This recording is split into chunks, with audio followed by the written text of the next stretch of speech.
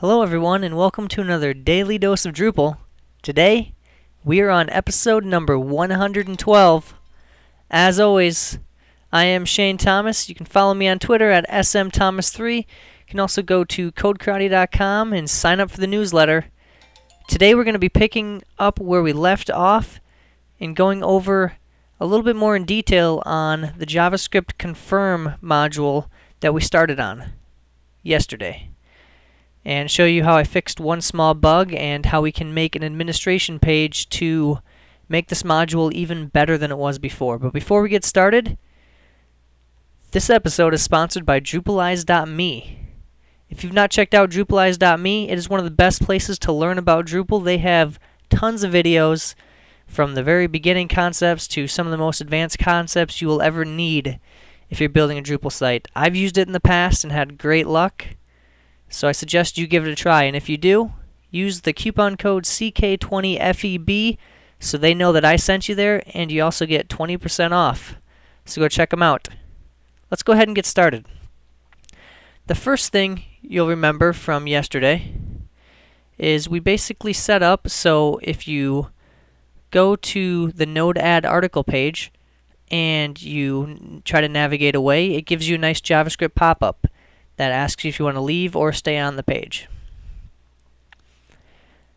The issue was, even if you clicked the save button, it still gave you that same pop-up message. So what we wanted, or at least what I wanted, is if you click the save button, to have it not give you the message because you're actually submitting the form on the page. So I added a little bit of code just to add this check here. So this is a little bit different than yesterday, but it is in the attachment on yesterday's episode 111. And basically added this code here that says if form submit is clicked, so this, for instance, this button here has a form submit class on it.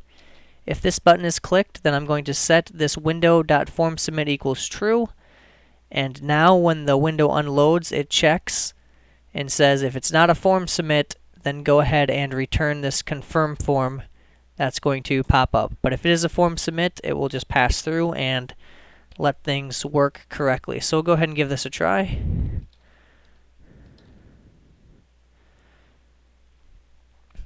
I'm also going to give this a path here for a future reason you'll see in a little bit. So I'll save this, and you'll notice I did not get the pop-up there. Now what we're going to do is we're actually going to make an administrative page that lets you set multiple paths. So instead of just having this hard-coded path in the module, let's make an administrative page to make this even easier and much more flexible. The first thing you're always going to need to do if you're going to build out an administrative page is come to Hook Menus documentation. Unless, of course, you already know this, well then you can just get started. And this is going to go ahead and allow you to read up on Hook Menu if you're not familiar with it, and use it to define different menu items. So I'm going to grab the example code here. I also, in my editor, which I use Komodo Edit, I have snippets of hooks that I use often over here on the left. So instead of copying it from Drupal.org, I can just drop it in, and it works very similar.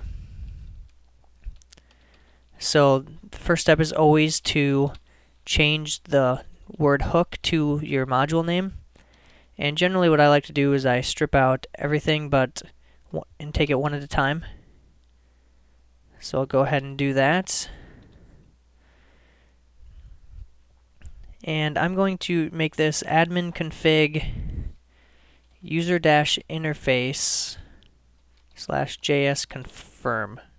JS underscore confirm. And I'm using user interface because I want it to show up right here in the configuration user interface section.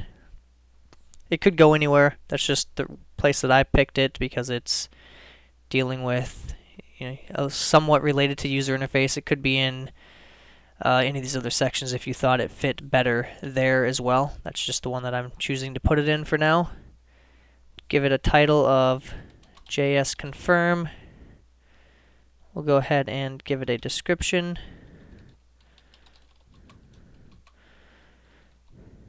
We'll say administer JS confirm settings. page callback. This is where we basically say what do we want, or what do we want to call, what Drupal function do we want to call. In this case, we're going to call Drupal get form. This could be a function in our module, but we're going to use Drupal get form, which will return a Drupal form. And now I'm going to add the page arguments. The page arguments are always going to be an array, and if you're using Drupal get form, the first argument that you use is actually going to be the form function that gets called. So in this case, I'm going to say JS confirm settings form. As far as access arguments, we could define our own permission using hook permission, and I've done that in past episodes, so I'm just going to use a simple one here and say access administration pages. As I said before, it's probably best to define your own here and just say administer JS confirm module, but for this example I'm just going to say if you have access to the administration pages, we're just going to let you administer this module as well. So now that we have our hook menu implementation, now we need to write our administration page. And our administration page is, for the most part, just a standard Drupal form using the form API. So if you need to look up the Drupal form API, you can of course get out your friendly search engine and look up information on the Drupal 7 form API, and that will give you information on how to use these various form elements. But I'm going to go ahead and go right through it because it's relatively simple what we need. All I want in this example is a single text area. So I create our form. The first parameter is the form variable. The second is form settings. And because this is a little bit of a unique form, as it's an admin form, we're not going to need a validation or submit handler for our form. We're just going to say form JS underscore confirm pages. We're going to set this equal to an array, and this array is going to define the form element we want. In this case, we want a text area. We will give it a title. This is the label that's going to display. A good rule of thumb is always to run any text that's going to be output to the page through the T function here, just to make sure it can be translated as needed. Now this is where the tricky part comes in. We're going to declare a default value. And we're going to use the Drupal variables table. The Drupal variables table allows you to use functions such as variable underscore set and variable underscore get. So what we're going to do is do variable underscore get, and we're going to use our variable that we want to create called JS confirm pages. And the fallback, which is the default if there is no variable by that name, is we'll just use a blank string.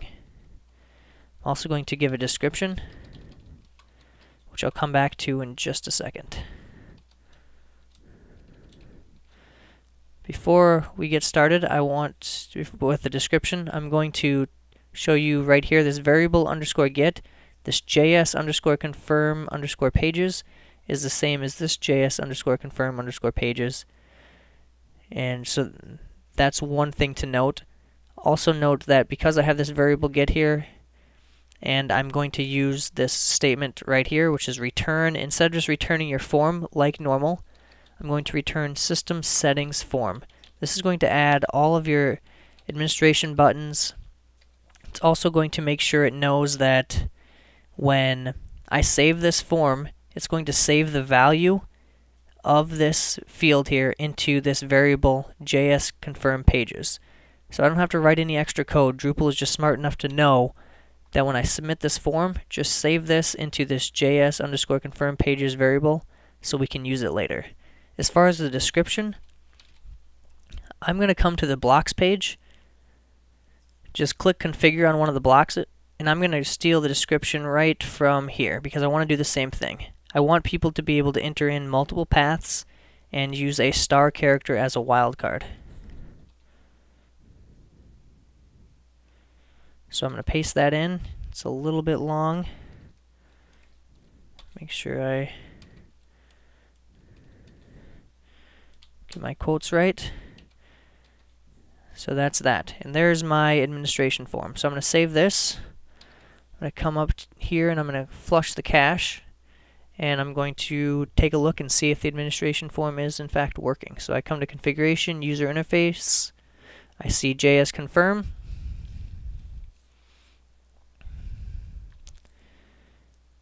Oh, I misnamed this here. It should be settings form, not setting form. So I got this error message. It's a good thing to note. Notice how I was able to debug this. It says undefined index JS confirm settings form, which essentially means JS confirm settings form wasn't found. So I needed to look. I was able to figure out that this was misprinted. I needed the S in there. Now that I got that S in there, it should be working. And as you can see, you have a simple text area. There's nothing in it. Here's our description. Here's our title. Adds this save configuration button. I'm going to go ahead and just use the front page for now and click save. You'll see that the front page stays there, and we're good to go in that front. So now if I come to the front page, if I click away to any other page on the site, I want to get a pop-up here. So now we need to write this extra code inside this hook init function that we added earlier. And this code's going to get a little more complex, so I'm going to try to break it down. If you're new to Drupal modules, don't get discouraged if you don't know all of this. I'll try to explain it the best I can, but just know that if you read each line, I'll try to break it up. And I would normally put this in many cases in one line or two lines, but I'll break it apart so you can see how the variables are getting set and how the comparisons are taking place.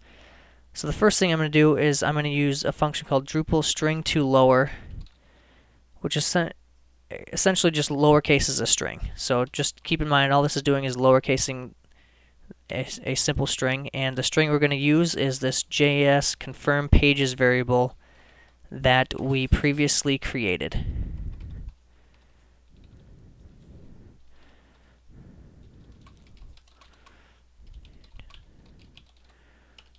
So I'll go ahead and add a comment there so you can understand what's going on. The next step is to get the current path, and we're going to use the same function we used down here. So I'm just going to copy this, current path, and I'm just setting this as a variable so you can see how all this is playing out. Now what I want to do is I want to get the current path alias, and what this means is if I'm on a node/5 page, for instance, it might actually have a path alias of test path, for instance, the one I created earlier. It may have a path alias of something else. So I want to actually get the path alias because we're going to need to check for both. The user might put the alias in this text area, or they may also put the system path. So we want to double check both of those. So I'm going to just use a variable. I'm going to call it current alias, and this is going to run a function called Drupal get path alias, and this is basically going to just go out and look, and if it's a node/5 page, for instance, it's going to look and see if there's a path alias. If there's a path alias, it's going to load this into the current alias variable here.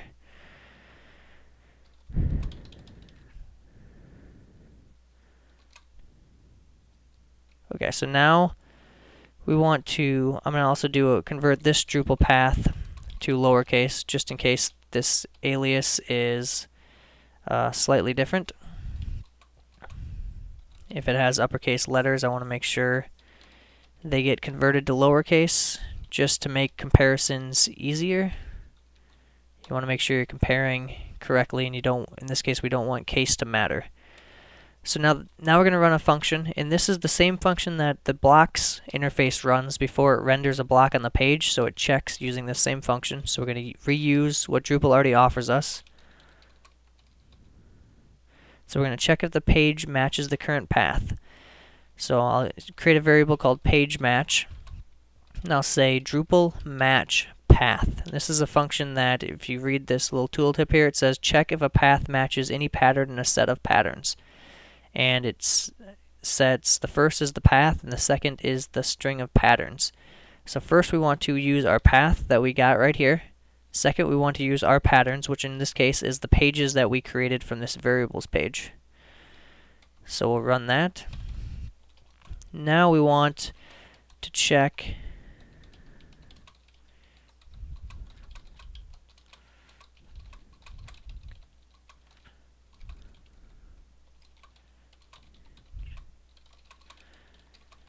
Now we want to do one thing here. If just in case there was an aliased path, we also want to check the current path, which would be the system path. So if this was a node/5 page, and we checked the alias, we also want to check the non-aliased version here. So we basically check and say if the path is not equal to the current path, which means if there was in fact an alias,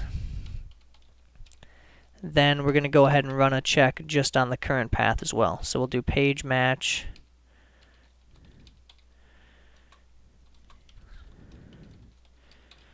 and I'll explain what this is doing here in a second.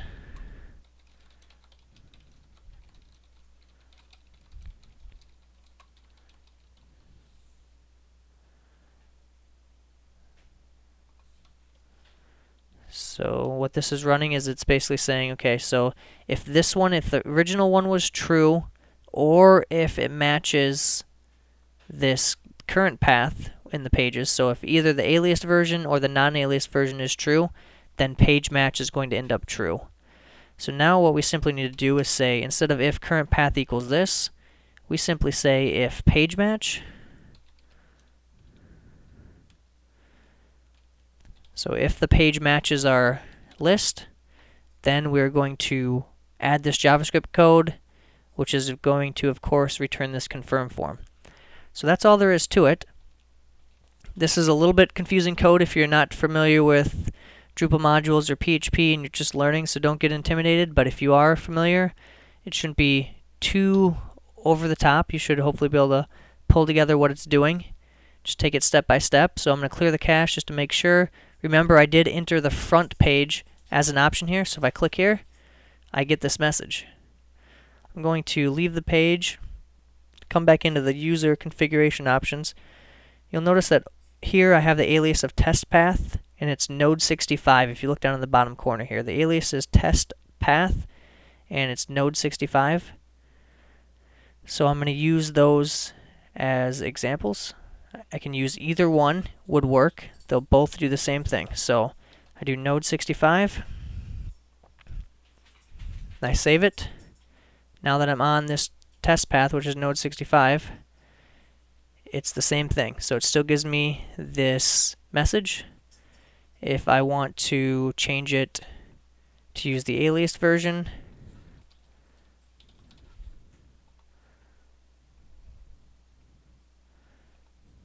it should give me the same message. If I come down here to node64, now I'm on node64, which is not the same as node65. I guess I have the same text, so I'll go to another one. But you'll notice that I did not receive the message because it did not match that path. You can, of course, use the asterisk or the star character to match multiple paths. So if I wanted to, let's say, change it so, just as a last example, on all node/add pages, node/add/star, I'll save this. Now if I come in here to content, add content, and I will add a basic page in this case, I could pick any of them. They all have this node add page. If I try to click away, I get the message. So as you can see, this went on a little long, but it's a relatively simple module. It does one thing. It does something pretty well. It's just a JavaScript confirmation form. Obviously, it's not going to work if they don't have JavaScript in their browser, but it is just a nice little handy way to learn how to build a Drupal module, and it may be useful depending on the context that you may need it. So thanks for watching the Daily Dose of Drupal. Thanks again to Drupalize.me for making this possible. If you'd like to sponsor the Daily Dose of Drupal, simply come to the Code Karate site, click over here on the Daily Dose of Drupal link, and click on the sponsorship page link down here, and you can learn more about it. We'll see you next time on the Daily Dose of Drupal, and thank you for watching.